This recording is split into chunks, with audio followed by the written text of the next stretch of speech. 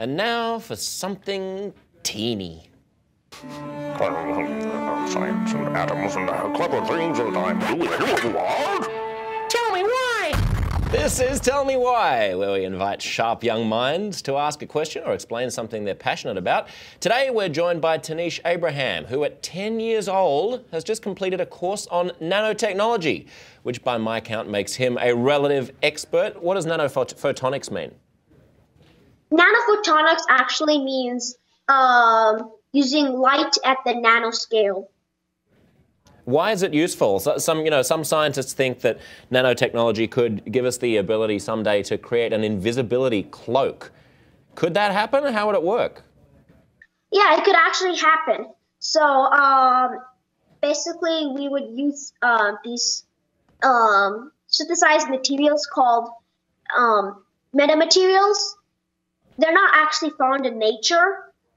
They have negative refractive index, so the light bends the wrong way. So usually it would bend it would go this way, like this. But when an object has a negative refractive index, like metamaterials, light goes like this and then comes down like that. So it can.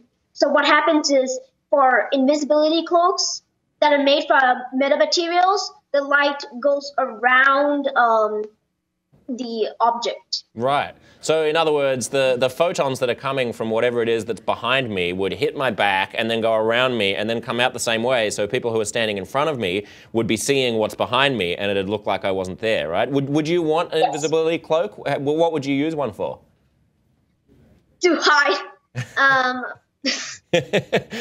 Of course. Do you think you're going to get one? Do you think you're going to get one in your lifetime, Tanishq? I guess so. Maybe around, yeah, I think so. Another area of nano that I'm fascinated by that I know that you've been studying is Nano Magnetics, right? What's Nano Magnetics? Well, nanomagnetics is using magnetics at the nanoscale. An example is water purification, where you use magnetic nanoparticles to actually attach to chemicals like arsenic and microorganisms, and then use an external magnet to take those nanoparticles out. This gives you clean water. What excites you the most about the future of nanotechnology? How small do you think computers are going to ultimately be able to get? I think the computers are really going to get pretty small. I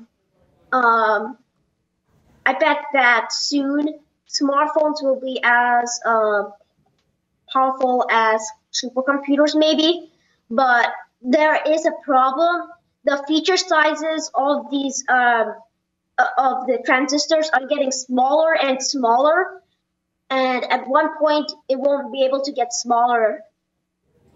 So there's this limit. So scientists are trying to find a way to make something really small and actually get more power. Yeah.